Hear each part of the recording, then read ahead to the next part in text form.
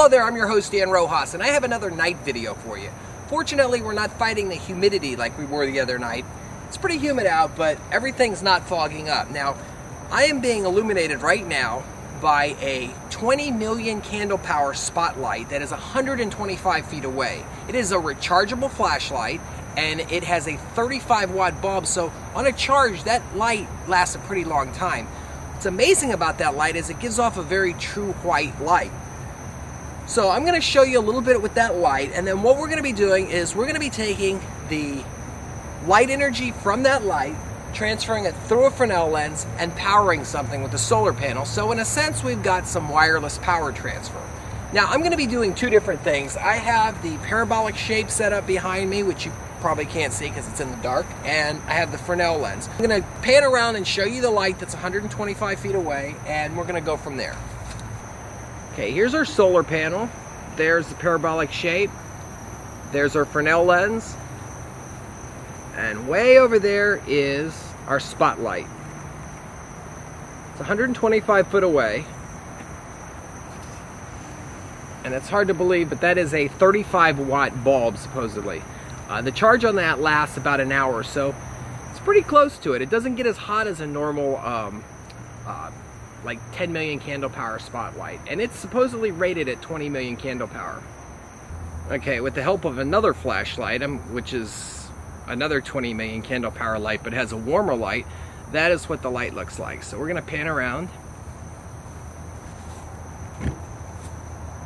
and you can see our targets way off in the distance. This is both lights. This is supposedly 20 million candle power too, but you can see that there's quite a difference in the beam intensity.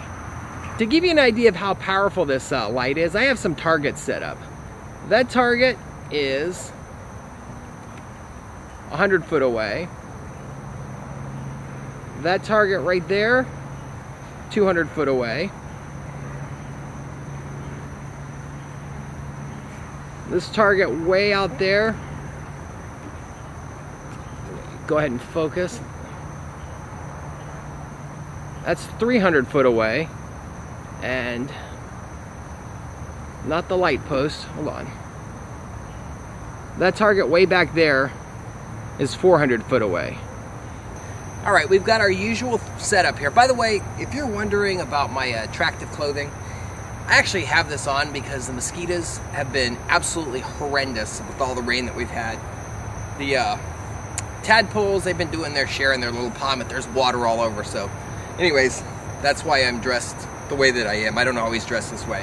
Actually, I do, but not when I go out. Anyways, this is the 6 watt solar panel. It's not a real powerful solar panel. It's not a really big solar panel, but it does give us good readings for our test. This is our voltage meter. I have right here a 250 milliamp motor. It's actually a geared motor. And I also have a little light bulb down here. So what I'm going to see is if we can take we're going to get voltage readings through the Fresnel lens and off of the parabolic reflector, and then we're going to run this, we're going to run the light, and that's basically going to be it. 125 feet away, keep in mind. All right, right now the light is just directly on this, and the voltage meter is actually registering 0, so we're not pulling anything at all with this. So at that distance, this solar panel's not doing anything. All right, here we go, the first try with the parabolic reflector. I'm going to go ahead and just focus this on there and see what we get.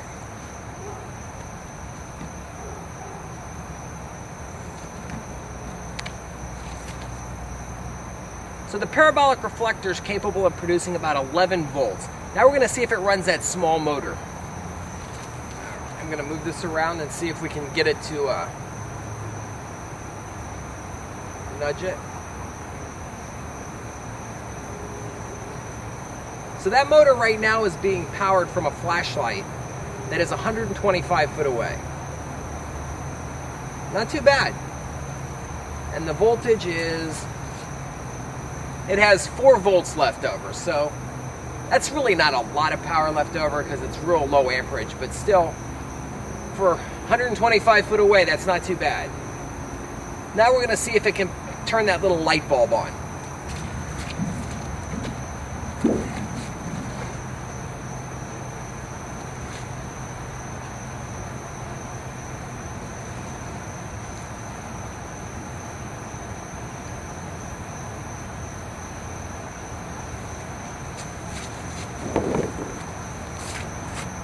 So it was able to register about 11 volts from 125 feet away, turn the little motor, but not capable of powering this 12 volt light bulb. So we're going to bring the Fresnel lens in and see what happens.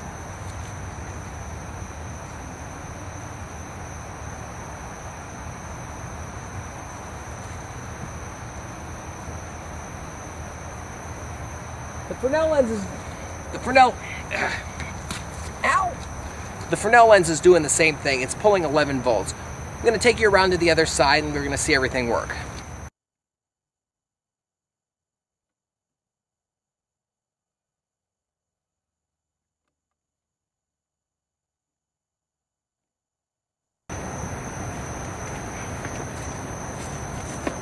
Right now the solar panel is producing 11 volts from that light 125 foot away. We're going to see if the motor runs. This is with the Fresnel lens. Pretty much the same test as before.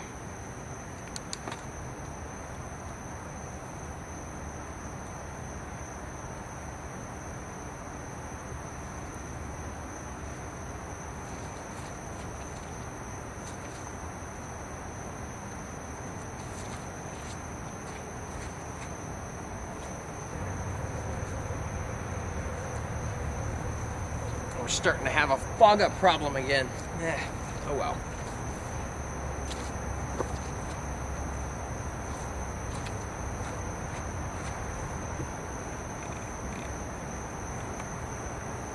You can see that motor is being run from that solar panel.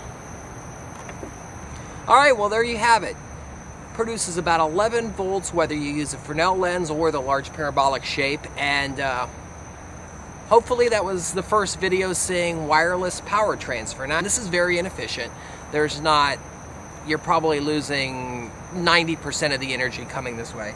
Still, it's an interesting experiment. 125 foot away to be powering something just with a light. Solar panels get better, or if I use a better solar panel, who knows what you can do.